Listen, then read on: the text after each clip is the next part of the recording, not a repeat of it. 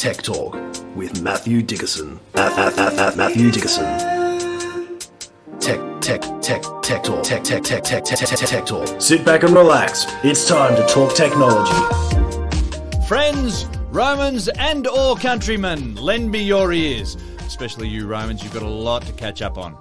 It's time for you to relax and stretch out on the cubitum because you've got a loculus full of stories coming your way for this week here at Tech Talk with Matthew Dickerson. And here in his finest royal purple trimmed toga is our very own Ludi Magister. It's Matthew Dickerson. Ave, Matthew, Ave. What am I stretching out on? An cubitum. It's a Roman couch. I'm not familiar with one of those. I'll have to check out one of those. We're diving into the loculus. That's a satchel right. full of. If you're not speaking, you obviously don't speak much Latin then. I try not to these days. Fair enough. Okay, well, I'll see what I can educate you on through the rest of the course of this Excellent. Episode. Thank you very much. Well, this week I've had an interesting experience about something that's staring us in the face. I went along and attended a function that had some of our community leaders speaking at that function. And, of course, one of the topics that often comes up now when community leaders are speaking is our changing climate. They don't like to use the word climate change sometimes, but there's some recognition there's some change in our climate. Also some recognition that we're changing the way we might be producing our power in the future, not for any reason related to climate change, but just there might be some things out there that are changing. And one of the things that was fascinating was someone from the audience asked a question about targets and how we're going towards our targets of, say, 2030 or 2050 and what the progress is. And if you're going to meet a target of 2050, you probably want to start taking steps earlier than that. And the answer that we got back was interesting but scary. The answer was, well, there's no targets until 2050, so we don't need to worry about it for the moment. So that was the first one that... Right, so you worry about it 2049 in about June. I think so. I think that's the idea. So superannuation, don't worry about your superannuation until the day before you need to draw your superannuation. Don't worry about putting it in early, for example. So don't worry about it for 2050, but... Sorry, what was the average age of the audience, can I say? Because was that a factor perhaps? Don't worry about it because you'll be dead by then. Well, maybe that was it. I didn't actually think about that, but maybe that was it. But the second part was the one that absolutely fascinated me. The solution to the problems that are in our climate, we don't have to worry about at the moment because there's some people out there in the technology field and some scientists, etc. They're pretty clever. You know what? They'll come up with a way to solve the problem. Sorry, they'll come up with a way in terms of future tense as opposed to present tense? And I so wanted to put my hand up and say, you're absolutely spot on. And it's called wind turbines. It's called solar panels. It's called electric vehicles. We've got the solution staring us in the face. But apparently at some point in time there'll be another solution that scientists will come up with that then this particular leader will accept as this is now the solution to solve the problem. Forget about the solutions that we've got already to solve the problem. So it's a bit scary. It's like searching for a cure for COVID and people saying, we got this vaccine that's... That's right. I want a cure. Okay. It seems like we've got the solution kind of under control if we take action about it. But it is a bit scary, isn't it? That denial process. And it's also a bit inconvenient. I've heard young people say it. I've heard, actually not my children, thankfully, but friends of my children say, oh, well, let's say their name is John. That's a tomorrow John's problem. But what about doing something about it now to make tomorrow's John's solution easier? Don't worry about it. Fancy tap dancing happening there, yeah? There is indeed. So we do try not to talk about climate change too much on this podcast. It's all about technology, but it seems to be intertwined. But it does still seem like we've got some way to go. Technology is guided towards a more positive future, right? So building a positive future, and I think it's probably linked a little bit, wouldn't you say? I would say so, but I don't want to scare people off by saying the scary term climate change, and then everyone turns off. All righty, enough of this distractus. It's time for our first story. Just let me check. Are we going to get Roman more Latin all the way through? No, I think I'll draw a line under it right there. No, I was looking forward to it. No, I've hit my limit. Oh, right. All righty. A simple Android update has caused quite a bit of upheaval in the UK in recent weeks. The unassuming software update has seen a number of accidental emergency calls around the nation spike in a big way. Matt, a simple glitch made more complicated when people hastily hung up on the emergency operators at the other end. Let me just tell you a scary story first before we talk about this. My wife and I were sitting at home one day, innocently just doing some work or whatever it might have been on a weekend, and we had a knock at the door.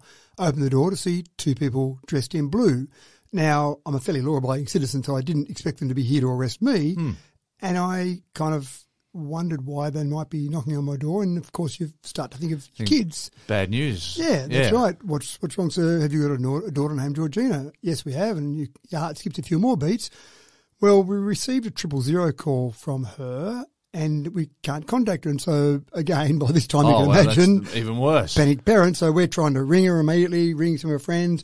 Finally got hold of her, and it just turns out she'd been out at the races for the afternoon. She'd taken her small handbag that she put her phone in, and the phone had been resting against a certain part of a handbag that had caused a 000 call to be made. Now, she was just having a good time with a handbag, not knowing that a handbag had made this call. And, of course, when they tried to ring, it was too noisy. They couldn't get hold of her, etc. So we calmed down when we finally realised it was all okay. But we found that interesting and the process they went through to try and find her. And that's exactly what's happening here. Android phones have had an update where it used to be the case that you could just hold down one button and make a 000 call. And in this case, the story was about the UK 999 call. But they've changed the software now. So exactly that. If you've got it in a pocket that might be too tight or a handbag or just resting in the wrong spot, they're getting these calls coming through. But the real issue is that when the call goes through, the person who realises they've made the call hangs up, because that'd be my first reaction. Oh, yeah, absolutely. I'm embarrassed. Yeah, I'm so embarrassed by this. That's right. And I don't want to occupy these people whose time is very valuable. Exactly right. So they're hanging up. But they said the 999 call operators in this case are very diligent. So that could have been someone in an emergency. Yeah. Maybe it was a distress call because they've been kidnapped or they've I only would just managed suggest to make they've it. got protocols that say you've got to try and chase this up a bit. That's right. And for every accidental call like that, they're taking about 20 to 30 minutes to actually find out whether it's legitimate or not. And obviously, and that's every now an and again, average. So for everyone that they can just call back and say, hey, did you mean to call this? That's right. They go, no, I'm sorry, really sorry. There's got to be some that drag on for 40, 50 hour. Yeah, exactly right. Yeah. So they said at the moment, and a lot of this is put down in this Android update, 20% of all 999 calls in the UK are accidental. And that's not the prank calls. I still can't believe people make prank calls, but that doesn't include the prank calls. So 20%. Right. So that means you've essentially got to have a lot of extra staff on to be able to take those calls for the accidental calls that come through. So that's interesting. But what they've said, the message they're putting out from this, and this would be the same across the world, whether you're in America with 911 or Australia with 000, wherever it might be, if you do make an accidental call, talk to the operator. Yeah. You're not going to get in trouble. Yeah. You're going to say, oh, I'm sorry, I've held that button down too long, I was trying to turn my phone off, whatever it might be. Really sorry, accidental. Are you sure you're okay, sir? You're not just saying this because you got someone with a gun at your head. No, it really is accidental. It's okay. So if they're satisfied it is accidental, then that's fine. It's all done. So you don't have to worry about wasting their time. So what was behind the update then? What was the update function? What were people doing wrong to accidentally call 999? Well, it used to be, well, you used to, in the old Android update or old Android software, you couldn't hold down the power button in a certain way to make a 000 call. Right. Whereas now they've updated it to be a bit more like iPhones where you can just hold it down to make a 000 call. Okay. So it was a change in that, probably to match the iPhone. Right. But essentially it was just to make it easier to call emergency services. And it is easier to call emergency services, which means people are sometimes doing it accidentally. Wow. So, and it's actually hard for people that want to turn off their phone, like an iPhone for a long time. You've had to hit the volume up, volume down power button to turn off your phone. Most people hit the power button, that just locks the screen, hold the power button down. Well, it doesn't actually turn the phone off. That's how you can make an emergency call. So yeah, wow. Yeah, so it's interesting. Anyway, so if you do make an accidental call, stay on the line, talk to them, just sorry. have a chat. Take 10 seconds out of your day just to say it was a mistake. I'm an idiot. I'm really sorry.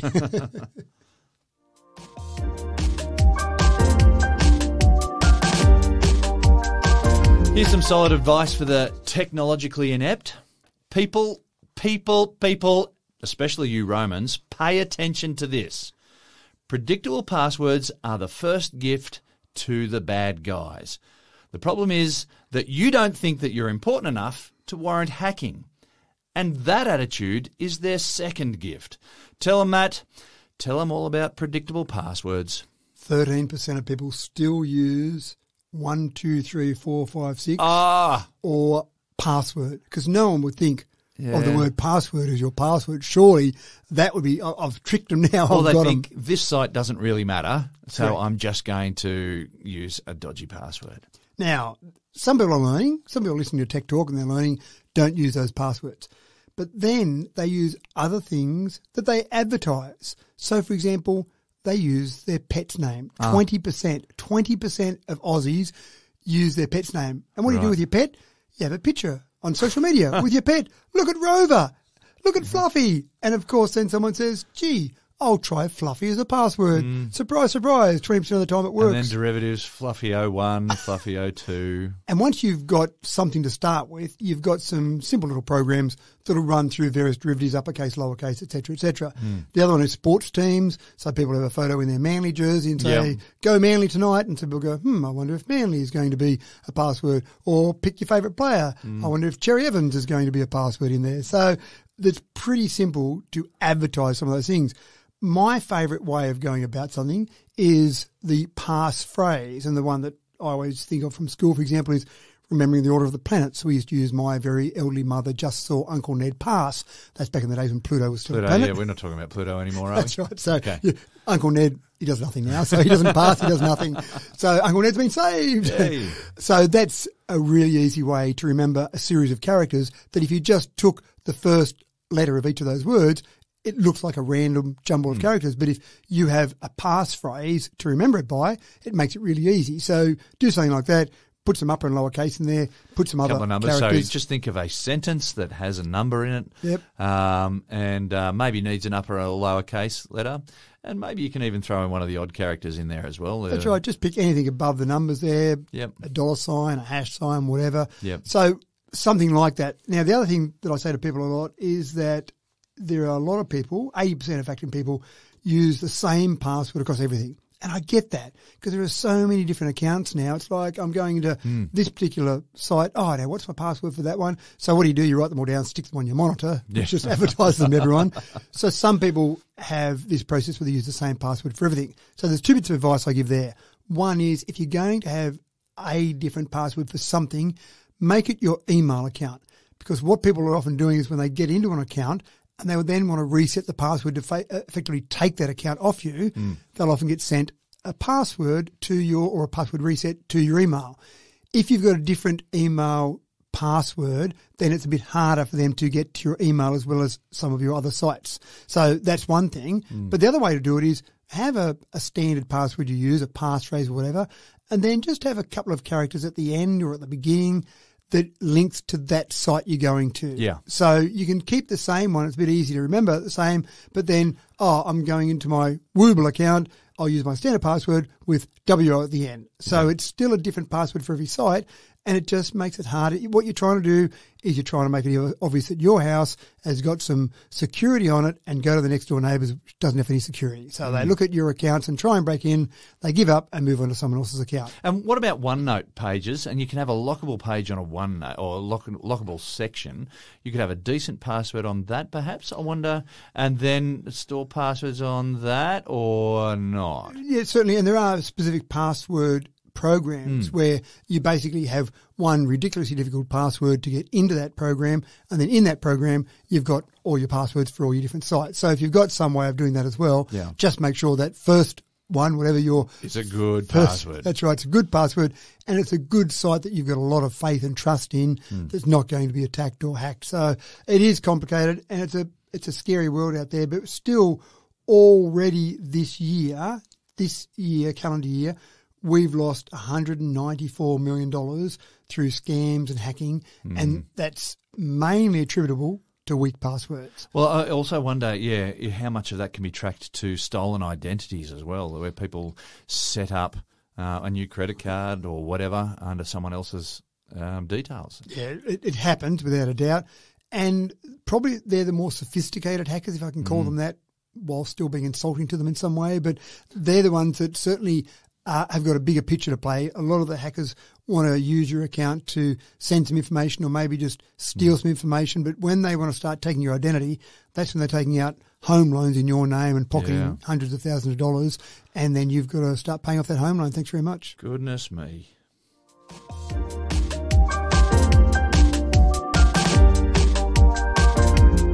ChatGPT may be clever. It'll whip up a 3-volume saga to rival the works of Tolkien, and it'll do it in 3 minutes if you ask nicely. It'll blurt out a comprehensive recount of the Punic Wars or run off a 2,000-word explanation on the role of plasmodesmata and plant cell biology, and it'll do it before you finish making a cup of tea. But get this, folks. Mate, you ready? Knock, knock. Who's there? ChatGPT. ChatGPT who? I got nothing. And that's just like ChatGPT when it comes to writing jokes. Matt, apparently ChatGPT has no sense of humour. But it can convert things to Latin for you. Okay. Yeah. Apparently. I'm in. So my favourite joke is the horse walked into a bar and the barman says, "Why the long face?" Oh, I love this. The problem here is that you want to start analysing jokes, and that becomes a bit tedious. So take my favourite joke there, the "Why the long face" barman joke. That's relying on a few things. First, as soon as you say something walked into a bar, a man, an Irishman, a horse, an animal, whatever. Yeah, my brain's tuning for a joke. Correct. So Yeah? that's Same with knock knock, right? Exactly right. Step one with a human is I'm into joke listening mode. Fantastic. The second part of that joke is there's a stereotype of a barman who always wants to hear your problem. So why the long face is obviously that thing, mate, you don't look very happy. What's going wrong with your life? So that's all implied just with that one short sentence. The third part is you need to be familiar with the fact that long face refers to someone that's looking sad. They're a bit down about life. And, of course, the fourth thing is assuming you know something about the biology of a horse, which has a fair distance between the ears and the nose. So you've got all those bits put together and then, well, why is it even funny? And that's the really interesting part about analysing jokes. In that particular case, it's that confusion between the long face meaning a long horse's face and the long face meaning sad. So there's a bit of ambiguity in there. And when you start to think about jokes, ambiguity, puns, homonyms, they're some of the common things that you have in jokes.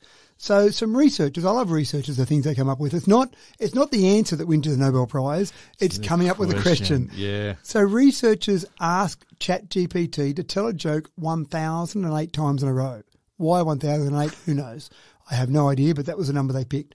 And what they found was that 90% of the time, all ChatGPT did was produce a variation of one of 25 standard joke setups. It might have changed the players in the joke, but essentially that's all it did. And most of them were what I would call dad jokes. Okay. They were those poor puns or those homonyms. They weren't really clever or creative jokes.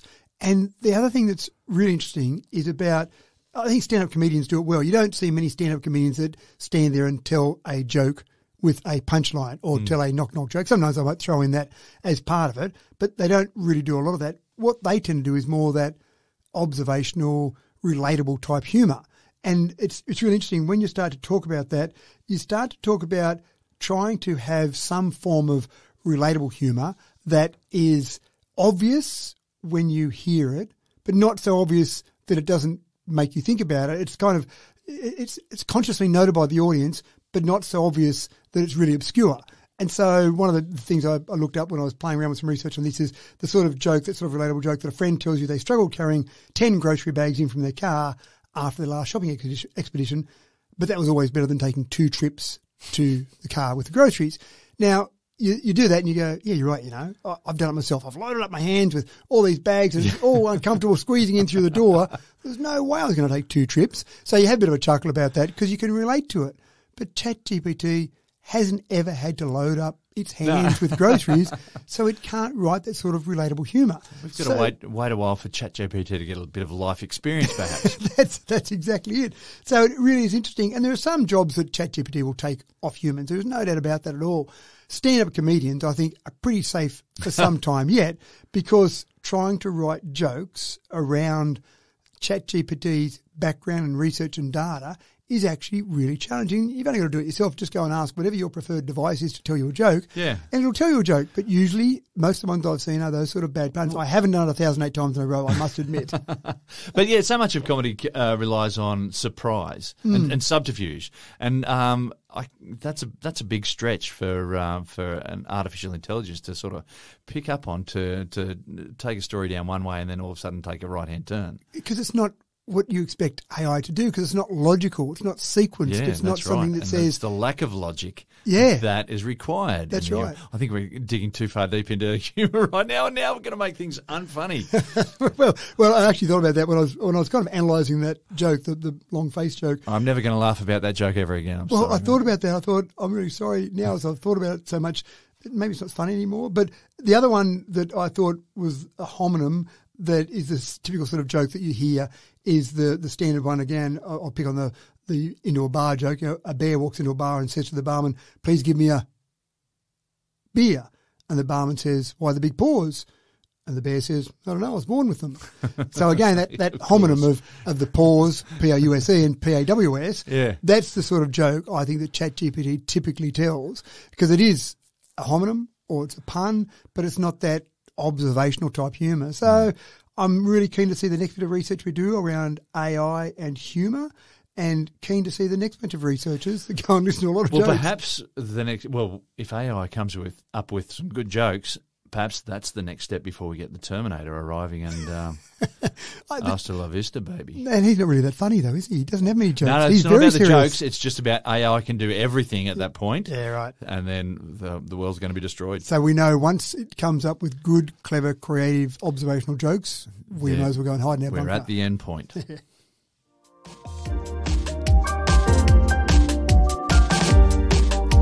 Now, a logo is a significant piece of property for any company, large or small. They're protected by trademark laws, and rightfully so. You'd surely agree. But is it okay for a company to own all images of an object to the exclusion of all other companies? The Swiss Fruit Union stumbled into an alligator-infested swamp when they decided to use an apple for their logo. An apple of all things. Matt, it's a logical and reasonable choice for a fruit co-op, wouldn't you say? They've only been around for 111 years, so it's a bit rude really to start saying you can't use a logo. Now, it is a newish logo, but they've had it for a while. But it is one of those things, isn't it? But does Apple own all apples? They would like to think so, yes. Yes, is the answer that their lawyers would give you. But they've done this before. They seem to get a bit antsy, Apple, the company, not Apple, the fruit.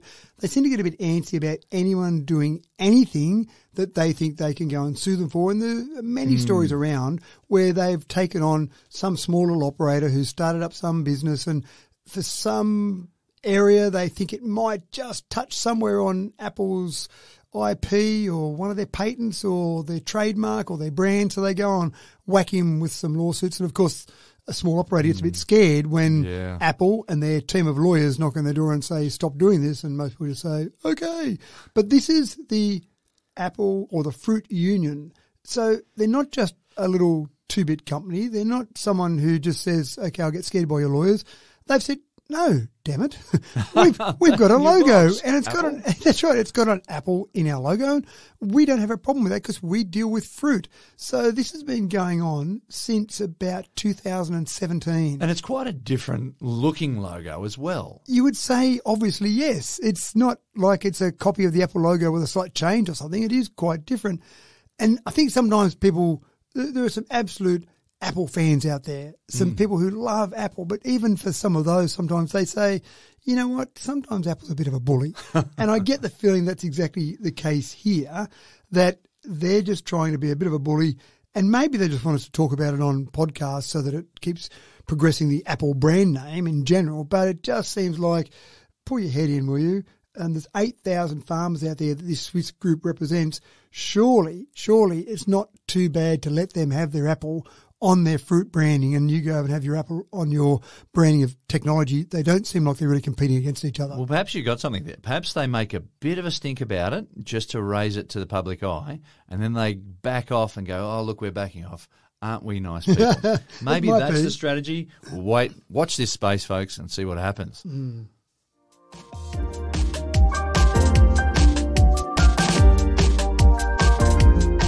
In an effort to push the world towards a more sustainable future, the EU has enacted a new law to reduce e-waste and ensure that batteries in phones are 100% replaceable. Matt, a step in the right direction, surely. When I go back to the old days, James, when we used to have the flip phones often, but various phones, you pop the back off and replace the battery. And one of the biggest accessory sales that we used to have in one of my businesses was batteries. So we sold a lot of batteries. We sold more batteries than cases or chargers or anything else. It was a really good source of revenue. Then when they started bringing out phones that were completely sealed, we went, oh no, that's terrible for us from a profitability perspective because we're not going to sell batteries anymore.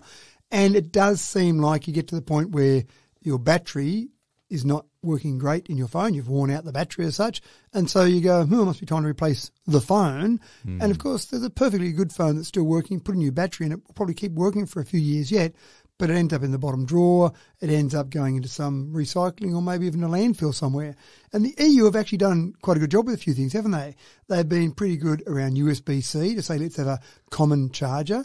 They've also been pretty good around taking charging bricks out of packaging of every new phone that's sold because most people have got the charging brick. So let's not just keep filling up landfill with charging bricks. And so this is the latest they've done, that they're saying that you're going to have phones that can just have a simple replaceable battery, user replaceable battery.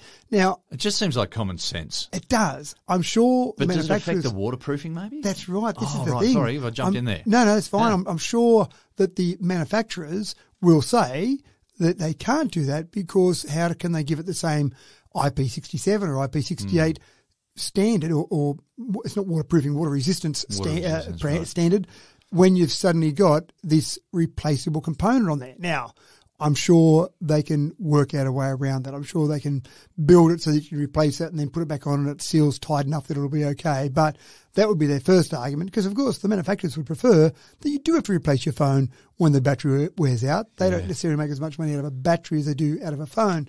But again, this is where the EU is going in terms of trying to change what we're doing across the world. The logic from the EU is if we do it across the EU, then probably phone manufacturers are not going to build an EU-specific phone and then a rest of the world phone. It's just too complicated, the manufacturing process. And we'll see that in September this year. I think we'll see the first evidence of that when Apple will announce their latest version of their iPhone, which all the experts are saying that will have USB-C on it. I don't think they're going to have a USB-C European phone and a Lightning everywhere else phone. So that'll be interesting to see which way they go. But this is the same with here, that we'll see some changes there. There's a few other things. By 2030, the EU wants to increase the battery collection rates from its current 45%, which I think is not too bad in terms of recycling. They want to get it up to 73%. Now, I don't know what that's a nice round number, isn't it? It's a strange one, isn't it? But that's where they're focused on that. And so they've got a few things in place there to try and change what we're doing across the world and be more environmentally friendly. So I think congratulations to the EU for some of their steps. And some of these steps are big steps. And you can imagine we've got companies like Samsung and Apple who want to go along and make sure that they get their way in some of these. So they're taking on some pretty big companies, but good luck to them.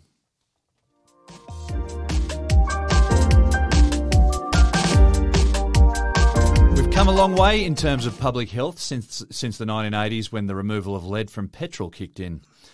Here are two interesting facts for you. The last time you could buy lead petrol here in Australia was as late as the 31st of December 2001. Now that surprised me. And you can still buy leaded petrol in 6 countries around the world, and they're mostly in the Middle East, but surprise, surprise, also in North Korea. Now, losing lead out of petrol has cleaned up the air markedly, and people are better off as a result. But we're still pumping out carbon monoxide, various toxic hydrocarbons, and large particulates with every car trip running on an internal combustion engine. So imagine the improvement in public health when we're finally all 100% EV. Matt, is that going to happen? One of the interesting arguments I have with friends of mine sometimes around various ways we produce power and various ways we propel cars is the climate change argument is there, but then I finally think I get somewhere in the argument when I talk about pollution. In other words, would you rather have a coal-fired power station next door to you spewing out pollution or some wind turbines? And of course people go, well, yeah, I might like the look of wind turbines, but surely it's got to be better. And same with cars. Would you rather be sucking on the end of a tailpipe when you're out walking the streets or sucking on the end of a car that goes and drives on batteries? So it seems pretty obvious, doesn't it? Oh, look, I used to walk up Parramatta Road a bit while I was living in Sydney in the mid-90s. And, it would sting your nostrils after a while and you'd have a bit of a headache. You'd just feel doughy. Yeah. Parramatta Road being a pretty busy sort of stretch of road. But this is when leaded petrol was well and truly on its way out. So it wasn't just lead that I was absorbing. Yeah. You're probably sucking a bit of lead and a bit of carbon monoxide and everything else. But it is, I actually notice it because we live in a regional area. I notice when I go to somewhere like a Sydney or even overseas, if I go to an LA or a Beijing, I actually do notice the first couple of days, I actually feel short of breath. Yeah. So we often talk about EVs from a climate change perspective, but the American Lung Association has done some research on what the pollution is doing from a health perspective. And I thought this is fantastic. Thank you, American Lung Association. It's another angle, and this is absolutely fantastic. So they've done a calculation, and they said if you could just flick a switch, now this isn't going to happen, but it was done to demonstrate why we should be heading down this path. They said if you flicked a switch today and you said, that's it, I'm going to change all cars to EVs, I'm going to change all power production to non-fossil fuel power production, so it might be nuclear, wind, solar, etc. And if you did that immediately in one hit, jump to the year 2050, what have you done? What change have you made in society by doing that today over the next 27 years? And they said from a health perspective only, nothing to do with climate change, just from what's in the air, you would save 89,000 lives and $1 trillion in health costs alone.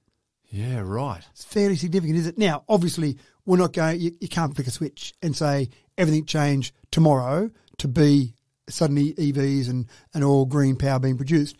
But it gives you an idea that it's not such a bad path to head down. Mm-hmm. If we can start heading in that direction as soon as possible and get to that point where the whole country is run on EVs and clean power, that's going to make a fair difference to our health. We're not going to save 89,000 lives because obviously as you go forward, it's going to take time to change over there, but we might be able to save 50,000 lives, 40,000 lives.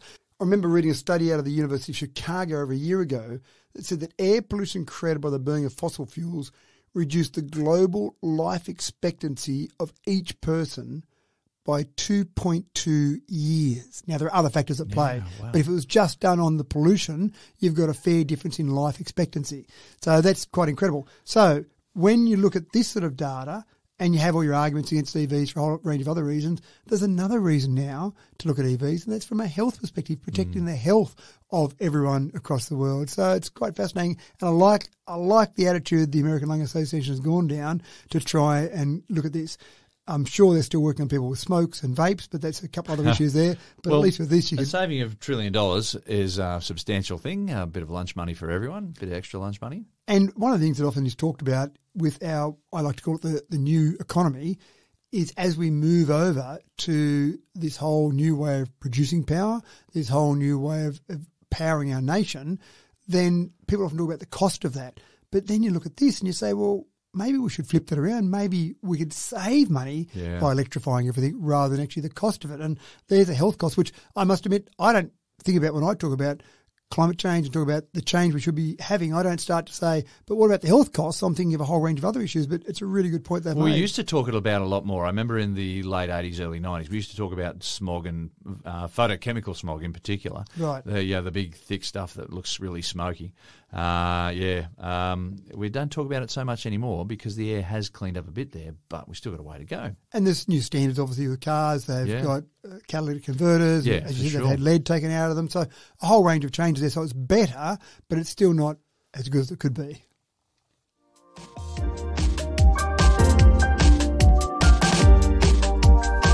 The ocean cruise industry cops a fair bit of flack from the environmental groups, and probably fair enough too.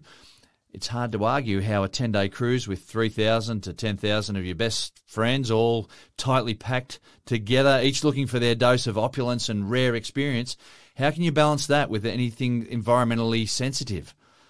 But at a time when the call to start healing the planet is finally taking heed in many industries, the cruise industry, with their backs to the wall, are starting to respond. And Matt, it's no surprise that the Scandinavians are stepping up to the plate.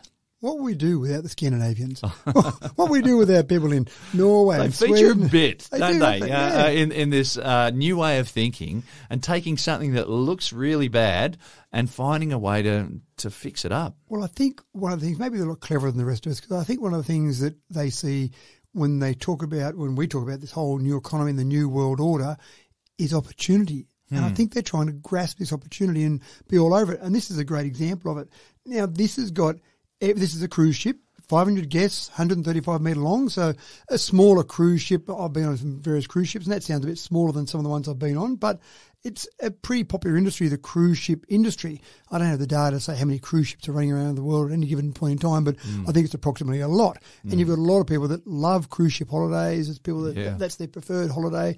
But obviously it seems somewhat, apart from the leisure aspect of it, somewhat pointless. You build a big ship, use lots of resources, you stick it out in the water and you go from A to B just to have people going from A to B. It's not taking product from A to B. It's not doing anything else. That's right. And there's a lot of waste that's generated. Just in the transportation. So you've got to burn a lot of diesel there. And then there's all the other waste that people are manufacturing, and so that's got to be dealt with as well. Yeah. So this whole design for this ship is designed literally from the ground up. Well, let's go below the ground, from below water up. So the first thing they do is they put an advanced hull coating on that is slipperier through the water. So straight away, less friction through the water. So that's good. Less power to drive it through the water. They've also got a proactive hull cleaning technology. So it's not just day one when it goes in the water and that's slipperier, and then 6 months later it's just the same as a normal ship. So they've got this process where they clean the hull a little bit differently. They've got propellers that are designed to be more efficient, contra-rotating propellers that are designed to be more efficient. Look that up, folks. And I'm not exactly sure why specifically they are more efficient than a normal propeller, but they're saying that the research they've done is that they've got more efficiency out of their propellers. I wonder if that means that they're spinning in opposite directions, and so it's creating more turbulence in the water, so there's more things to grab hold of to push back. Perhaps? I don't know. Be, yeah. Interesting? But it's interesting. They've also got retractable thrusters, so when it's coming to dock, it makes it a bit easier to dock, and then they retract so they're not dragging, not giving you some extra drag on the hull itself. And then you've got AI, of course, not to tell jokes, not to tell all the guests on there some new knock-knock joke, but they've got some AI jokes. They've got some AI manoeuvring capabilities built into the actual ship itself. And then, of course, it's all powered by electric motors and batteries. So they've got some 60 megawatt-hour batteries that are there. They're designed to recharge while the ship is docked. And obviously with cruise ships, they are docking regularly. So cruises that I've been on typically might go out to ocean for half a day, maybe a day, and then they pull in another port because it gives you a chance to go and look at that new port. So it's not like a freight ship where it goes load up here, spend a week out at sea or 2 weeks out at sea and then dock wherever you're getting those containers unloaded. It is docking regularly, so it does give an opportunity to plug in and charge up. But then on top of all of that, you've got 3 retractable sails. Each one of those is 50 metres high and about 1,500 square metres of solar panels. Now, we did do a story recently where we had a single sail that was popping up to help push a ship along, and that could be retrofitted. This is built from the ground up with these 3 sails, so they do both. They allow it to be pushed along by the wind as well as the contra-rotating propellers, but also they've got solar panels to keep charging their battery up. So they've kind of done very impressive everything they can think of at the moment. Now, we can't go on this cruise ship today. It won't be sailing until the year 2030. The design work has essentially been done. They're finalising that. They'll get some investors to come along and they'll actually build that ship with all of this technology built in and then say, right, let's go and sail off. Now, again, building a ship is not a quick thing. And with some of this technology, it probably makes it a bit harder to get it up and going quickly. But it does sound like it's a pretty good move in the right direction because, let's face it, if we changed all those cruise ships over to some sort of net zero process, then that it sounds like a pretty good thing. Yeah.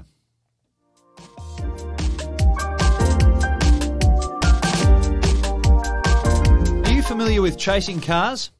Just to clarify, I'm not talking about any crazy canine fantasies you've got.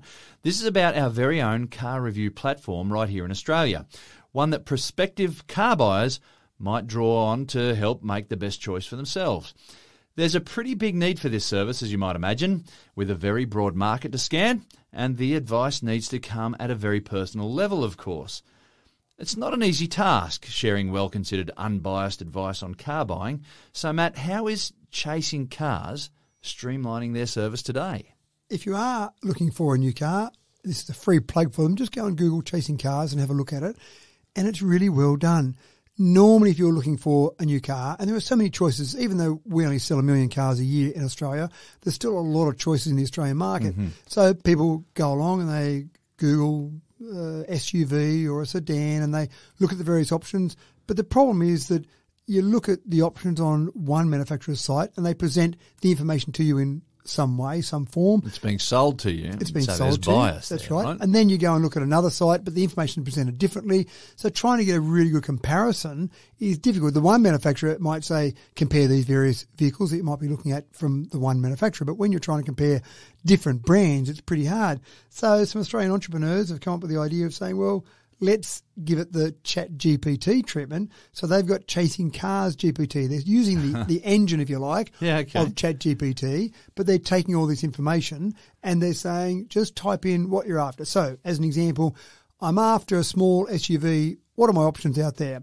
And it will give you a summary of some of the options. But then it will say, what are you looking for in particular? Are you looking for the space that you can store things, or fuel economy, or number of seats, or what are you looking for? So then you narrow it down. And so then you start to get to the point where you say, I'm after an SUV that I can carry so many litres in, or it's got so many litres of space, and that can sit 7 people comfortably. And so then it narrows it down. It goes and takes all the information they can find out there on the internet and brings you back a summary and gives you some information about those various ones. So I tried it for a few different ones and it was quite good. It cuts down the window shopping by far. It does, exactly right. And this is where you start to see the power of AI, because when you're looking for a car, it takes you a fair bit of time, and then you finally get to the stage where you want to go and look at the vehicles. And if you're going to go and look at a bunch of different deals, it takes a lot of time. But if you've narrowed it down with some desktop analysis, you can just go and look at the last couple you've narrowed it down to. But it is a really good idea to use that sort of AI to analyse and give you information. So again, we talk about things that AI is great at and things that it's not so great at. This sort of analysis, dragging information together, giving it to you in an easy-to-read format is exactly its strength. Well, one of the things I found very frustrating when we were looking to buy our last car, or the car before the last one, I should say, was that you go into a dealer and you'd have some specifics that you wanted to work with, and they didn't quite have what you had, so they then went into action to try and sell me something that I really didn't want.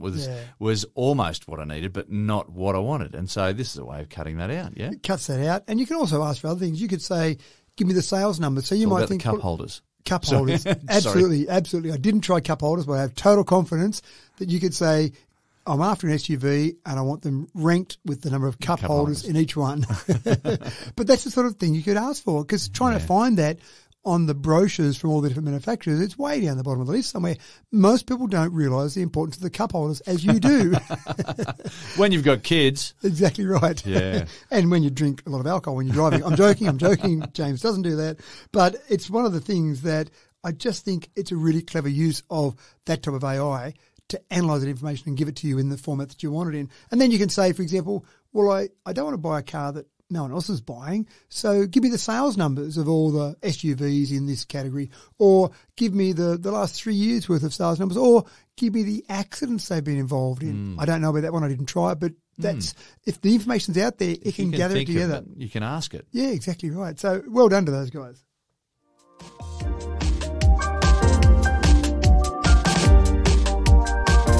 Ever wish you could just cut ties and go completely off the grid?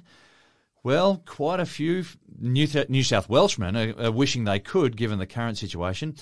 Being connected to our state's electricity grid comes with quite a cost today. Well, in a land far, far away from the home of the hippie movement in the 1960s, alternative communal living is making a comeback in California. So I'll say that again. California is what I meant to say. A solar-powered microgrid community has kicked off, and affordable, consistent power is their bag.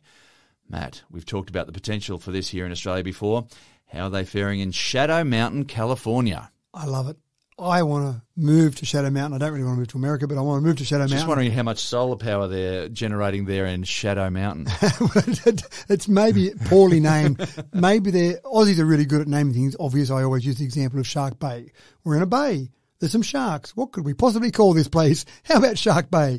Shadow Mountain presumably has got some shadowing, but maybe that means there's some sun on the other side of Shadow Mountain. Maybe they're on the sunny side of Shadow Mountain. But at this stage, they've got 43 all-electric, solar-powered smart homes connected together.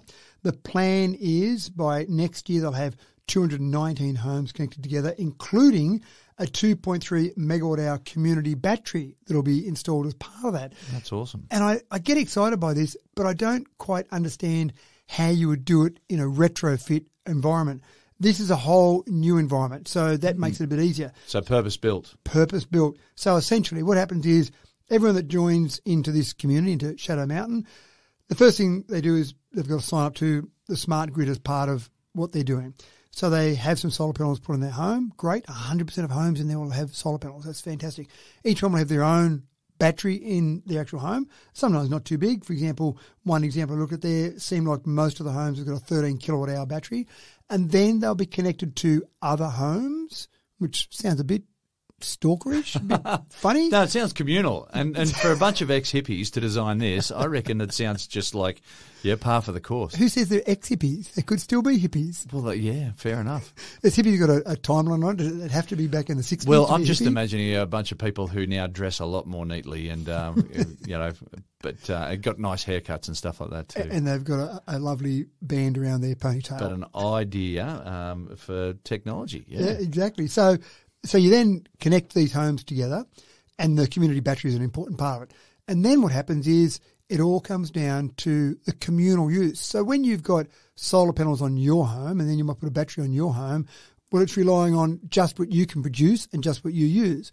But when you connect 43 or 219 homes together and add a community battery in, what you do is effectively you're using your solar panels to charge your battery while you're not using it. If you're using it, you're using your own power. Mm-hmm. But if you're using more than you can produce or more that's in your battery, for example, you tap into the community battery. When you're not there and you're producing too much power, then you're obviously feeding it back into the community battery. So the idea is at no point in time do you need to go to the external grid. Now, it is still connected to the external grid, so there's still a connection there, but the connection logically would be to the community battery rather than have 43 or 209 individual connections, because you pay a connection fee just on a per day charge to be connected to the grid. So you do all of this. So in that whole group of houses, there's probably going to be someone on holiday sometime. So they're producing lots of electricity through their solar panels. Normally that'd be going nowhere because they're not home, they're not able to use it, but it's going back into the community battery. So you can use some of that power. So it sounds like a really good idea. And it just sounds like the far right are going to throw up their arms about socialist behaviours and invade this place and bomb it to the ground. Well, possibly. Hopefully not. Well, and one of the things, when I looked at one in particular example with one of the people in here, they built it. They haven't actually gone for lots of smart devices in their home. They haven't hooked up Alexa to turn the lights on and off and all sorts of things. So that's what people think of when they think of smart homes.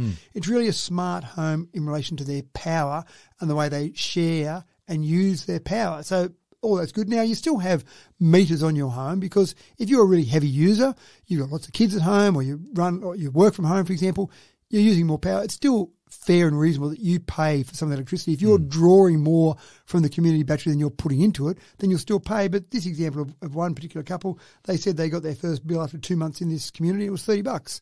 That's not too bad. It's a couple. I don't know how heavy on power they are, but because you've got this whole area there trying to work within itself to produce and use the power, you're probably going to get lots of examples. There might be some people who are always at work all day. So they're not at home. They're producing all this power going into the grid. As I said, people on holidays, you might get other people who work from home, so they're using a bit more. So you're really just sharing this whole community existence. I think it's a great idea. It is. Now, there's a little bit about this in Australia. There's a few communities that are looking at this. There's a community battery we've talked about before down near Canberra. So there's some little bits and pieces there, but I think a lot of what I've seen so far in Australia has been trying to retrofit, which sounds a whole lot harder than building it from the ground up. I think there's still capability to do that, but once we see a few new communities being built like that, I think that some people will say, oh, how we go about retrofitting ours. Yeah, and probably finding somewhere for the community battery as well. Can I just drop that in your backyard? No, put it in your backyard. So that's another potential problem. You might need to find some public land in a community common space to put it in. Okay, folks, it's time to pack 'em, rack 'em and stack 'em. That's it for another episode. Thanks for another cracking tech talk, Matt. You got any Latin to finish off with us, please? No Latin, but I'm off to have a chat with my neighbours about going in together for one of those big batteries. I think if they're not fully into it, maybe I'll try burning a little incense, maybe crank up some sitar music, see if that'll bring them around. And offer them, what's the Latin couch? The acubitum. That's right. Offer them that. That will get them over the line. I hope my pronunciation's right for any ancient Romans out there. Thanks for finding us once again, folks. We're so glad that you've joined us again for another Tech Talk with Matthew Dickerson. It's our pleasure to bring you all the latest news of the future week after week. I'm James Eddy, and all things being equal, we'll be back with another episode in 1 week's time for you, your family, your friends, your co-workers, and any casual associates that you mention to our little cosy podcast too. Thanks for tuning in. Peace out, dudes.